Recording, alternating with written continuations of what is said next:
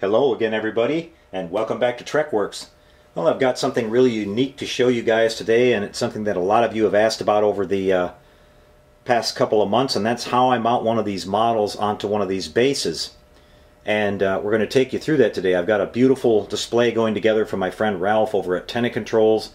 I've built up this really nice Pegasus Martian war machine here, and Ralph has a brand new electronics board which features lights and sounds for this model.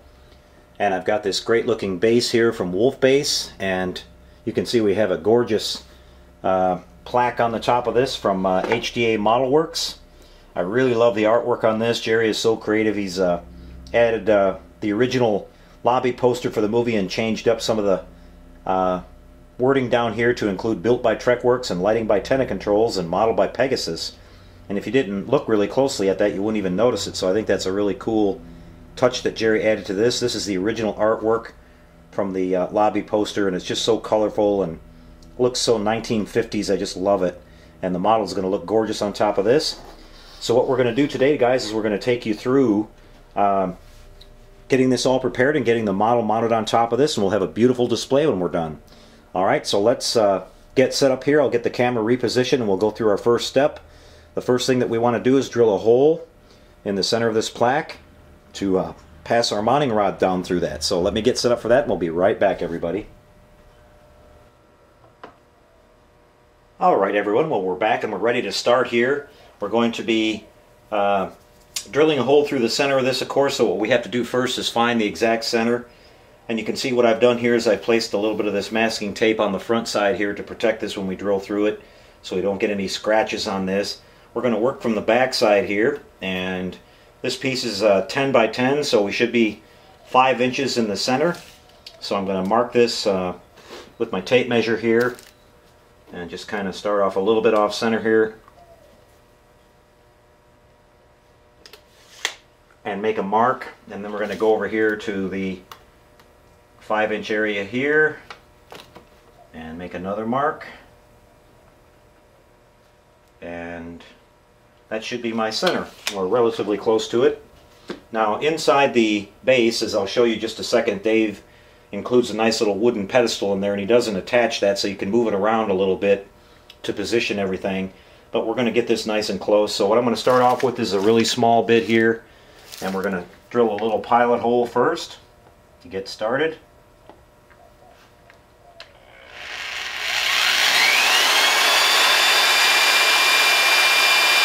Actually, what I want to do, I almost forgot here, guys, I'm going to put this up on a wooden block so that we don't snag our towel when we go through here.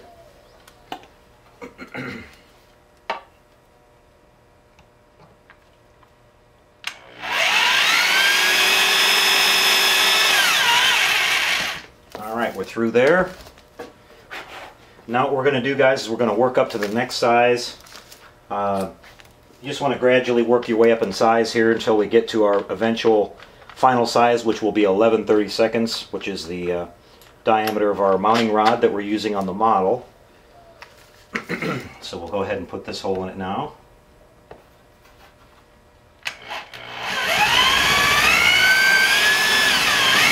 It doesn't take much to drill through this, it's pretty thin. Okay, now we're going to go to our final size here.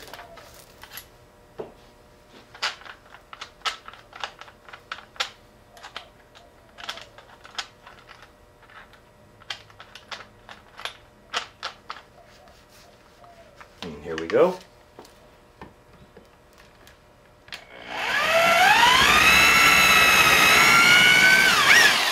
Okay, so we'll kind of clean this off a little bit, and we'll come up over here to the front side, and we should have a nice clean hole there, and which we do.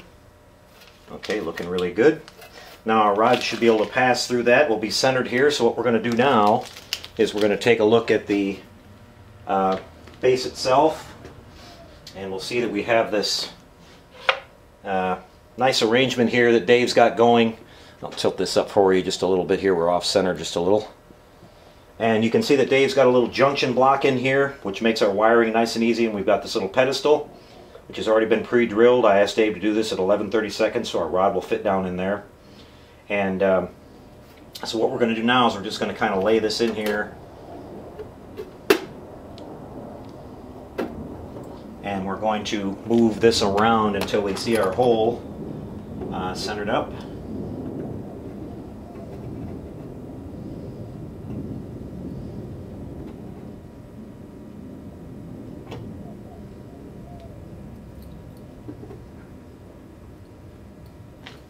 I'm just kind of looking straight down in this.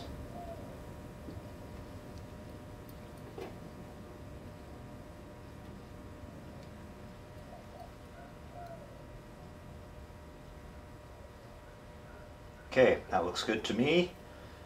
And so now we've got our location. And so what I'm going to do here is I'm going to temporarily hot glue this in place so that I don't move it. And then there's some nice little screws that Dave's included with this, and we'll go ahead and bolt that down, and then we can start working on the wiring part of this. So I'll be right back with that, guys.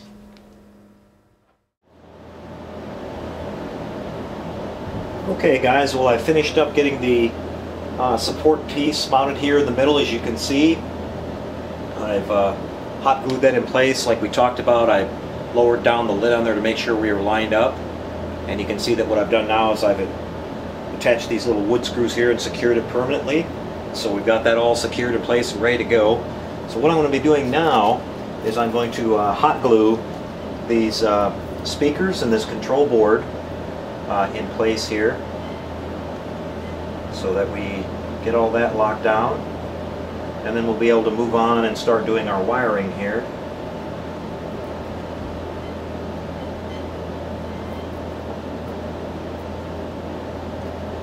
I've drilled a couple of holes in the bottom for the sound for the speakers.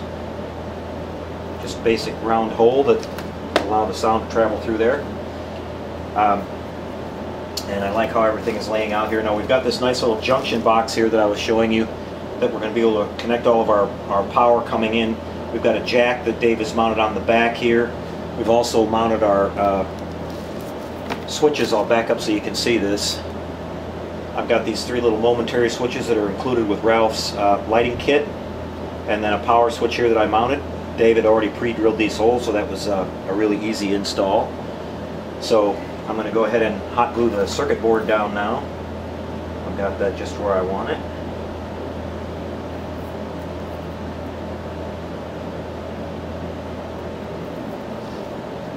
Okay.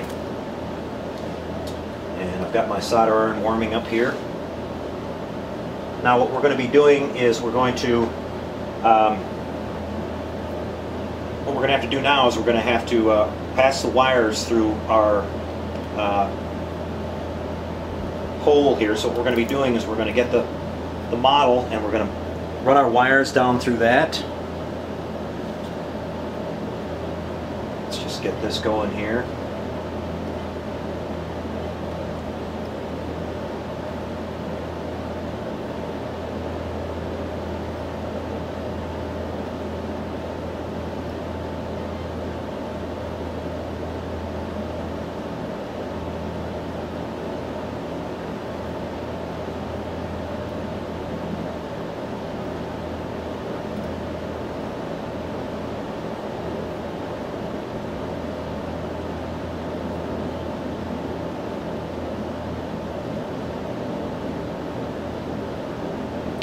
Oops, I've got the wrong end here, guys. I've got a little scuff mark on this brass tube that I want on the bottom that I don't want to have showing, so we're just going to flip this around real quick. Sorry about that.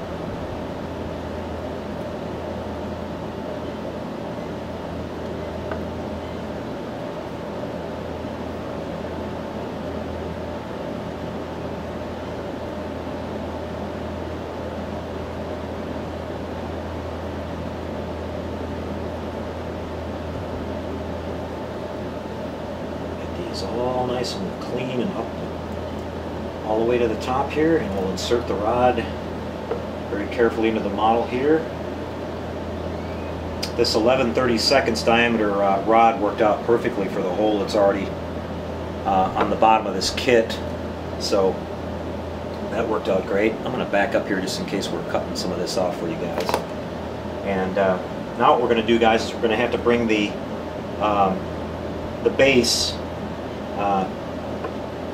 the plaque, up onto the rod here, so we've got to run our wires through that.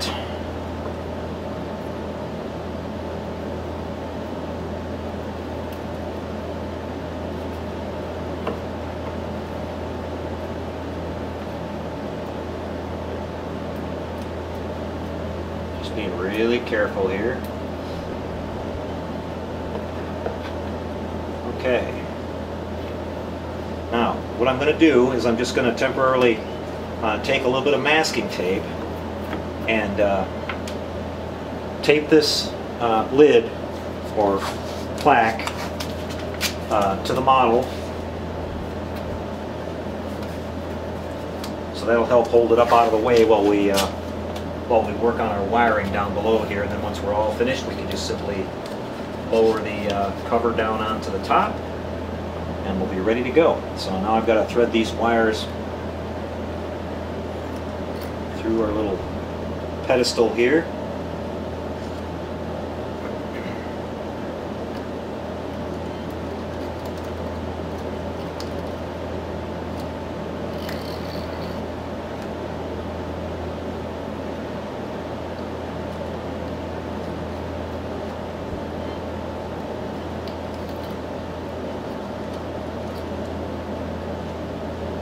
Grab my handy little tweezers here and help me fish these out.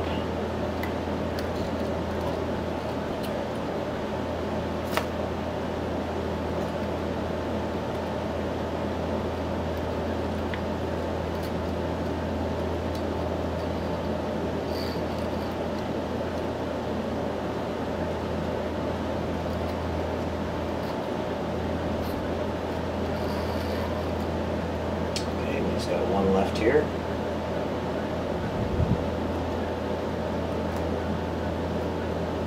That will probably be the hardest one to get to pass through, since it's starting to get a little bit crowded in there.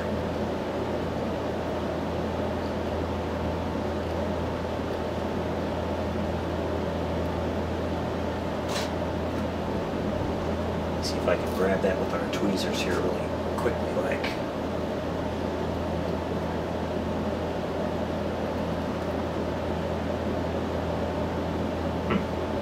Don't even see it down there yet. It's getting blocked by these other wires.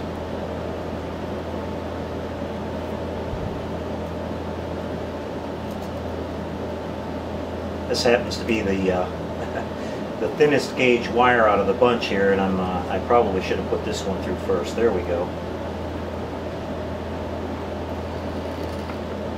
All right. Now we want to make sure we don't pinch anything as we're going down in here.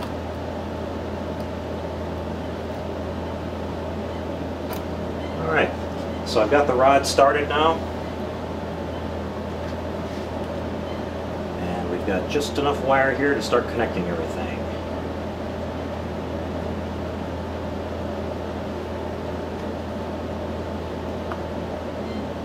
Okay, everybody, well, what I'm going to do is pause really fast here, and I'm going to get my instruction sheet from the wiring schematic for the board here and make sure I get everything connected properly, and we'll start doing that as we come back. See you in a second. Alright guys, I'm back again, and I've used Ralph's really excellent wiring instructions to get this all wired up. Everything's been connected, and I've powered this thing up now. You might be able to see it. Hold on, let me turn this overhead light off. And we went through our little momentary switches and tested everything.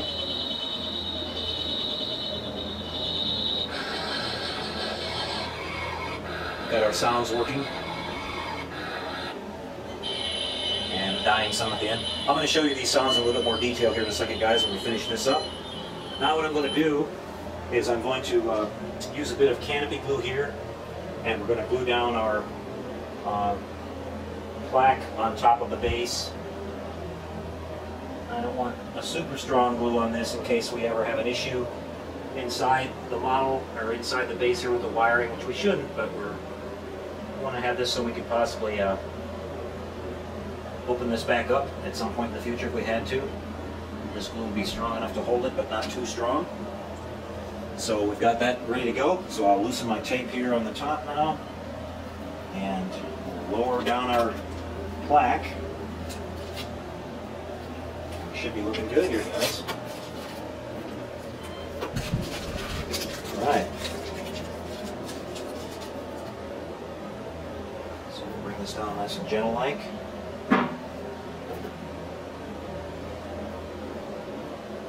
Push down under that glue. Turn our model here a little bit.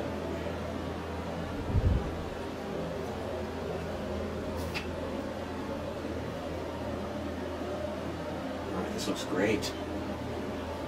And let's get you propped up here just a little bit. Let's take and wipe off our excess canopy glue here.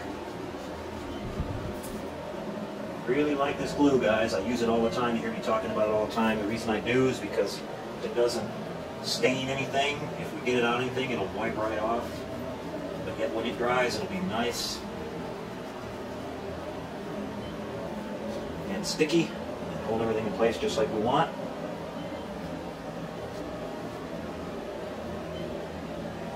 Okay, well here is our Martian war machine all mounted up on our beautiful little base here.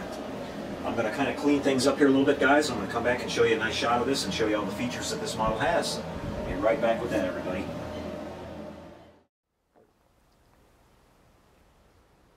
Alright, here I am, guys, back with you one final time for the big reveal of our Martian war machine. It's all finished up and mounted on the base now, and you can see it's an absolutely beautiful display.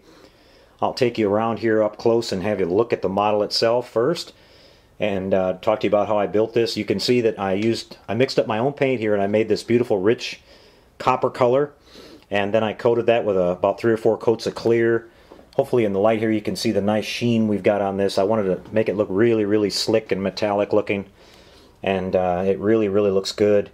And then I added these little streaks of weathering on the top and the bottom.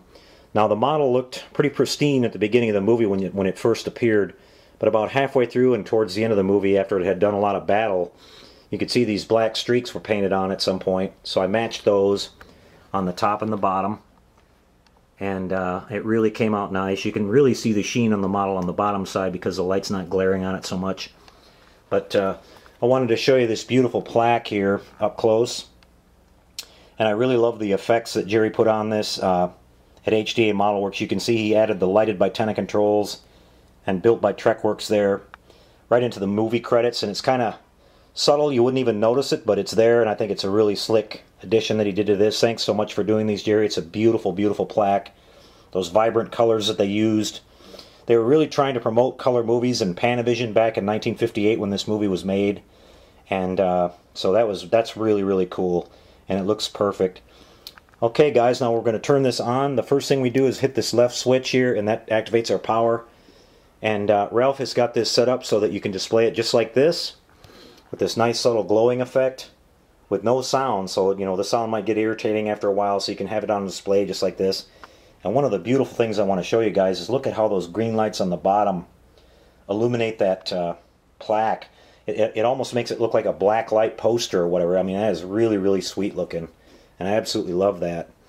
Okay, guys, we're going to hit our first sound here, which is the hovering sound. And you can see and hear how nice and clear our sounds come through on this model. Again, Ralph's using 2 speakers. I've got those mounted, and the sound is coming out the bottom of the bass. Get that really cool, menacing, hovering sound just like in the movie. Okay, one more push of the same switch and you get the heat ray effect coming out of the Cobra eye there on the top.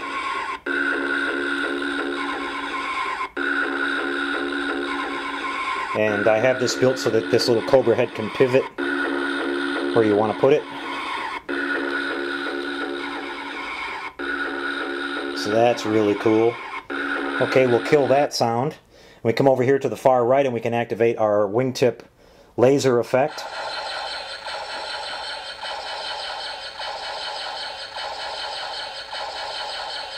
Okay, and you can also combine these sounds, guys. I'm going to go ahead and do that here for you. Okay, so now we've got both of those going just by pushing both of those buttons.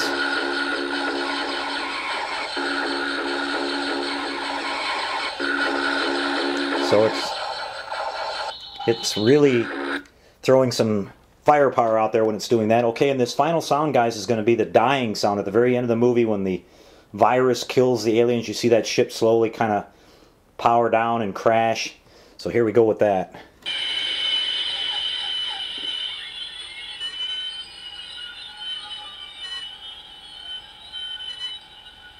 And all the lights slowly die out.